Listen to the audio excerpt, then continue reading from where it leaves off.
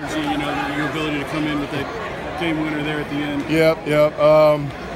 You know, first of all, you got to tip your hat to Lang. He came out that first inning and struggled a little bit, but you know, he's a competitor, and you know, he only gave up 1 run. He gave up three hits all day.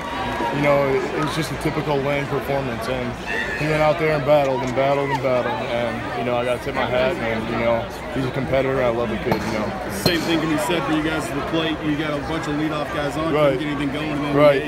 You know, you got, like I said, I tip my hat to Lang, but you got to tip your hat to Pilkington. You threw really well today, and you know, the guys out of the pen threw really well for them too. And you know, we came up, and you know, we got a couple big hits, and you know, you square up the ball, good things are going to happen. Is it a grinder mentality? Just kind of stay at it? Yeah. You know, Micah talks about, you know, just keep staying at it. We're right there.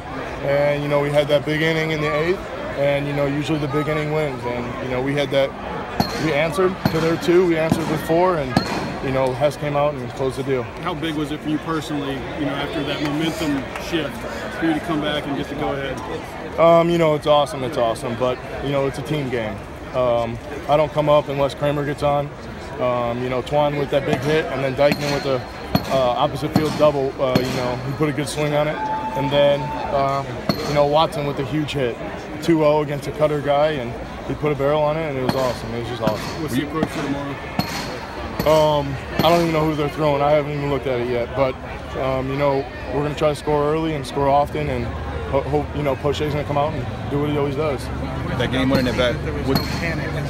Say it again? So what is it about this team? There was no panic. You said some things went wrong. I mean, we were hitting the ball hard. You know, they were throwing a lot of fastballs. We were putting barrels on balls, and they were just weren't falling. But, you know, we came out and battled our butts off, like I've always said. Did it ever feel like, man, this might not be our night? We just can't seem to get the run in. No. You know, we had the opportunities early, and we didn't come through, but late, you know, the big hit by Greg and then the big hit by Watson, it just, you know, was just unbelievable to keep at it like we did.